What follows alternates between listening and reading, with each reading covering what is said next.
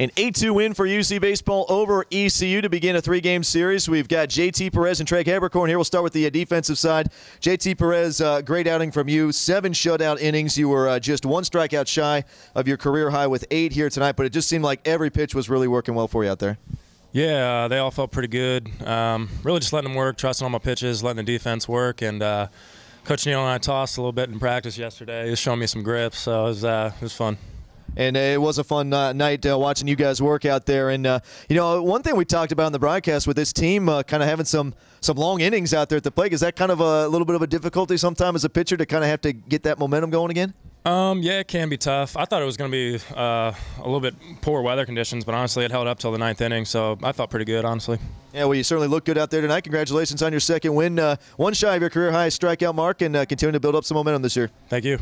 All right, JT Perez with the win tonight. Now the man who got it done at the plate, Trey Habercorn. Another triple from you. You're making a habit of those lately. 3 RBIs from you. Officially 2 for 3. Also hit by a pitch, reaching base 3 times tonight. Another good performance. Yeah, I mean, with some of the opportunities, I mean, it's great being in the position to get something done for your team. And I mean, early on, that's obviously we're all trying to have some good at bats there. It felt nice getting some barrel on the ball and getting things done. We certainly did that tonight, reaching in 3 out of 4 appearances. We've talked a lot with you guys about how this year, once this offense has really kind of hit this groove the last 2-3 weeks, it really just gives everybody confidence knowing that you don't have to press up there at the plate. You know, if you don't get a hit, the guy behind you probably will, but everybody just doing their job out there, and it's really been a beautiful thing to see. Right. I think the big adjustment you guys are seeing is a lot of 2-strike hitting, which is important. I mean, early on in the season, I don't think we did as well of a job putting the ball in play and giving ourselves a chance with 2 strikes. And tonight there's a lot of hard-hit balls with 2 strikes, and I think that's what all makes the difference. It certainly has made a big difference, and it's been fun to watch as you guys continue to build some momentum. Now 6-2 in the last 8 games, and we'll see if we can continue it on. Yeah, let's do it. All right, nice game tonight. Trey Habercorn with 3 base appearance at the plate, and JT Perez, good outing from you, 7 shutout innings. Thank you. All right, Cincinnati defeats ECU 8-2 here tonight at Marchot Stadium. Another great performance from Cincinnati baseball as UC defeats ECU 8-2 to begin a 3-game series. Joined now by head coach Ty Neal. This is another win that really feels good because your team performed well in just about every aspect of the game tonight. That was a big-time win for us, and a big-time start to the weekend for sure. That was good. I think it was fun to watch.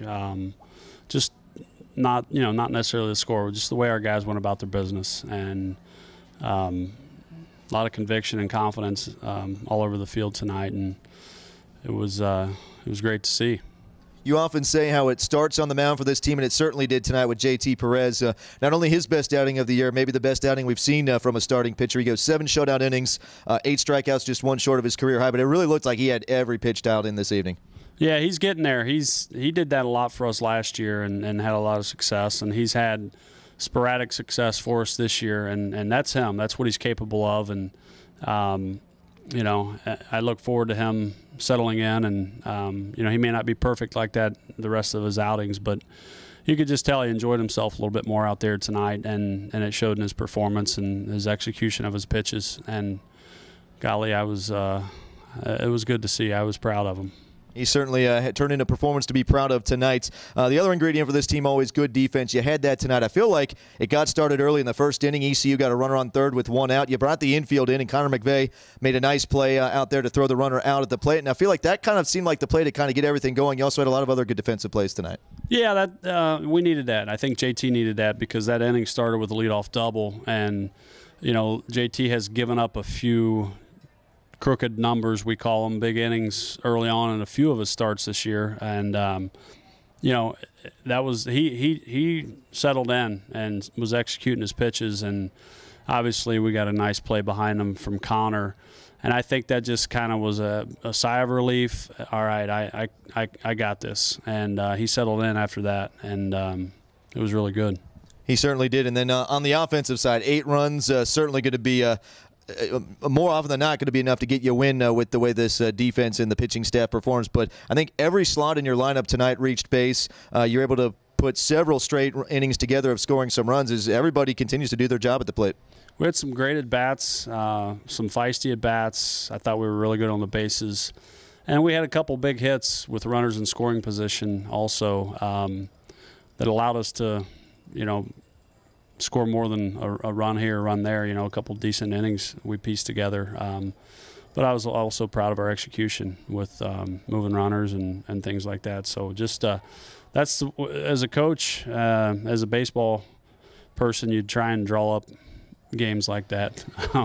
They don't know this game will eat you alive. This game is built to break you. So they don't always end up that way. But that one was well executed on all facets. But most importantly, just a lot of want to and grit out of our guys. And you know, that's this group. So we're going to strap it on and see if we can't piece a little bit of that together tomorrow. Well, we certainly look forward to it, Coach. A great way to start this series this weekend. You're now 6-2 in the last 8 games. This team really starting to build some momentum, and we'll see you back out here for 2 more games this weekend. We'll ride David Orndorff tomorrow and see what happens. All right, Coach. Looking forward to it. Thanks for your time. We'll talk to you tomorrow. All right. Thank you, Matt. All right, this head coach Ty Neal as Cincinnati starts the series off in a good way with an 8-2 victory over ECU.